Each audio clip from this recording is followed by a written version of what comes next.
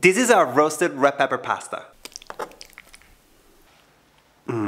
It's so tasty, this sauce, it's amazing. To a food processor, add roasted bell peppers. You can use jarred or you can roast them yourself. Canned tomatoes, almonds, sliced garlic, red pepper flakes, salt, black pepper, and extra virgin olive oil. Blend for a few minutes until it turns into a sauce. Transfer the sauce into a large skillet. Then simmer it on medium heat for about 10 minutes. Then while the sauce simmers, boil the pasta in a large pot of salted water. Add the pasta to the sauce. Add a ladleful of reserved pasta water, a handful of finely chopped parsley, and toss until combined. Then I like to add some roasted eggplants, but you guys can add any other roasted vegetables of your choice like zucchini or cauliflower. They're gonna taste delicious in the sauce. Then give it a final toss. Easy, right?